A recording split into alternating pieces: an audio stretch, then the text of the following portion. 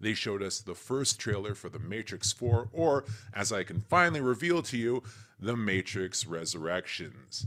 This is the official title for the film, and this was actually the rumored title a little while ago, so it looks like that leaked report was actually pretty accurate. So Lana Wachowski's back, and what's really cool about this trailer is that we finally get to see what the premise for the new movie is. So it starts with Keanu Reeves as Neo, or perhaps actually Anderson, his character within the Matrix, talking to a psychiatrist played by Neil Patrick Harris and describing these dreams that he's having, which are basically moments from the Matrix. And He's, you know, unsure of who he is. He thinks he's delusional. He's middle aged.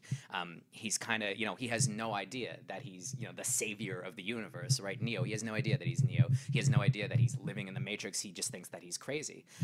so what happens is he meets Carrie Ann Moss's character Trinity, who, like him, has no idea, or seemingly has no idea who she is, and they share a moment of deja vu, which seems to kind of reawaken something in both of them, and it's pretty cool.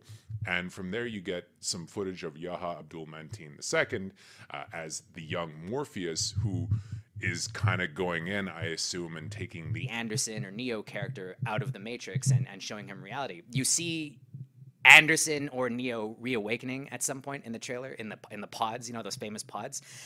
In the trailer, in the scenes which I presume are in the Matrix, Keanu Reeves has kind of his full head of John Wick hair with the beard, but then when you see him reawaken in the pods, he's clean shaven. So I suppose that there's part of the movie that takes place outside of the Matrix, but I think most of it takes place inside of the Matrix.